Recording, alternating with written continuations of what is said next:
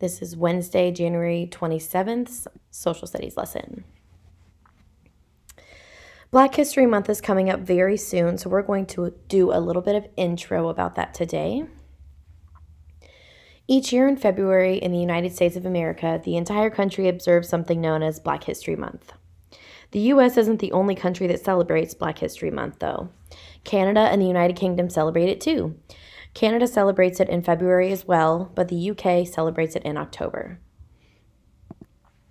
So why do we celebrate it? In the past, teachers did not have to teach their students about the history of Black Americans. Their history books did not include any stories about Black people. They only told stories of white people, mostly white men. There are still countless stories that are untold to this day. A man named Carter Woodson wanted to change that. He knew that the history of Black people was important, but they weren't getting shared. He started by getting people to celebrate 1 week of Black history. Black History Month lasts for the entire month of February. In 1926, it was celebrated only a week, but in 1976, President Gerald Ford changed it from a week long to a month.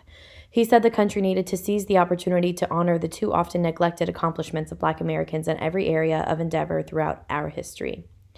Some people think it's unfair to have a month that celebrates just one group of people. Others think that it's unfair to only have 1 month and that Black history should be celebrated all year long.